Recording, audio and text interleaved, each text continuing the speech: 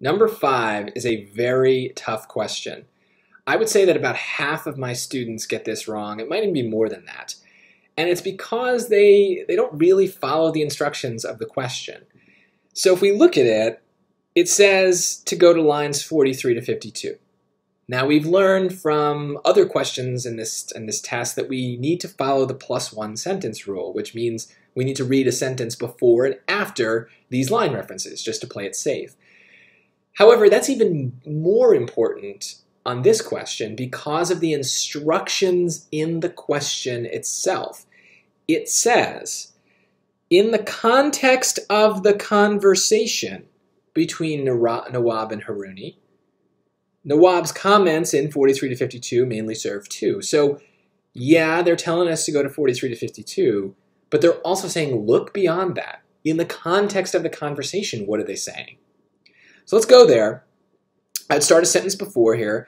The landowner who is cheerfully filing his nails in front of a crackling rosewood fire told him to go ahead. So this is just the start of the conversation. Here's what they're telling us to reference. This is the actual line reference. Sir, as you know, your land stretched from here to the Indus, and on these lands are fully 17 tube wells. And to tend these 17 tube wells, there is but one man, me, your servant. In your service I have earned these gray hairs. Here he bowed his head to show the gray. And now I cannot fulfill my duties as I should. Enough, sir, enough. I beg you, forgive me my weakness. Better a darkened house and proud hunger within than disgrace in the light of day. Release me, I ask you, I beg you. Well, it sounds like he wants to quit. So that seems pretty straightforward. He wants to quit the job. And sure enough, if we look at the choices, D matches with that. But this is a trap. Notify Haruni that Nawab intends to quit his job tending the tube wells. Well, how could that not be true? It says, I beg you, release me, right? It sounds like he's saying exactly that. But if we read the context, or if we read the entire conversation, we get a lot more information about what's going on here. So we go to the next piece. The old man, well accustomed to these sorts of speeches, though not usually this florid, filed away at his nails and waited for a breeze to stop. What's the matter, Nawab Din? So we've got one clue here.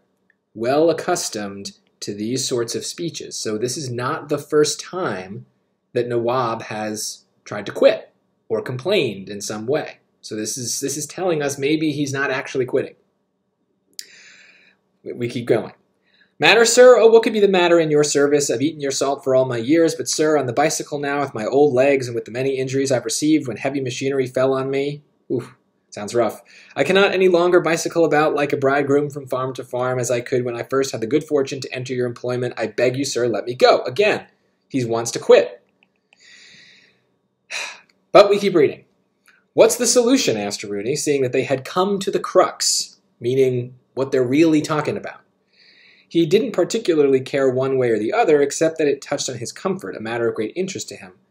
Well, sir, if I had a motorcycle, then I could somehow limp along, at least until I train up some younger man.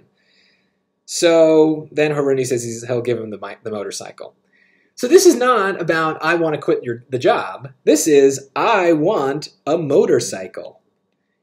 So there's a literal thing that Nawab is saying, but if we read beyond that, we realize that that's not actually what he's saying. He has another agenda.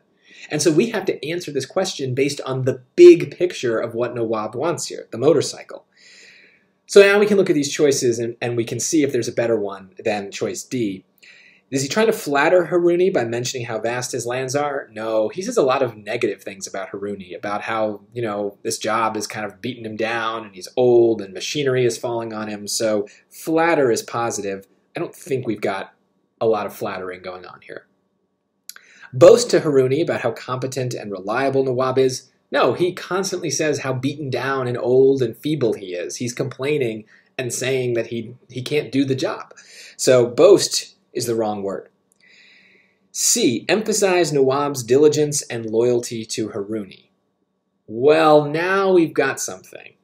He's basically saying in these lines about how old and decrepit he has become through the years, is saying how hard he has worked. He's worked so hard, it's beaten him down. He's a feeble old man now. And he's using that to say, well, maybe I deserve this motorcycle that would help me out. So he's really buttering up Haruni, not by flattering Haruni, but by kind of like flattering himself and saying like all the good hard work he's done for this guy, that maybe he deserves to get this motorcycle. So I don't think that choice C is a great answer. I don't think that I would have picked that just kind of reading this, and maybe if it was a short answer question where I had to write an essay about it, I don't think my essay would include choice C. So that's what's tricky about the SAT sometimes, is what we take away isn't always what the answer choices are going to take away. But I think the key here is noticing that choice D is the trap. And we can do that by knowing the way the SAT operates. And when they say things like, in the context of the conversation, follow instructions, do what they say, read the entire conversation, and understand the purpose here. And that way, the most tricky choice can kind of get crossed out and leave you at least with a shot at guessing at some of these more difficult ones. So just be careful. This is something that they do a lot on the literature passage. Because remember, these are stories, and these characters are real human beings. So they behave like you and me. And real human beings sometimes lie. Sometimes they joke. Sometimes they say one thing, but they mean something different. And that's why this question is hard. They usually do this kind of thing like once per SAT, once per literature passage. So just be on the lookout for it.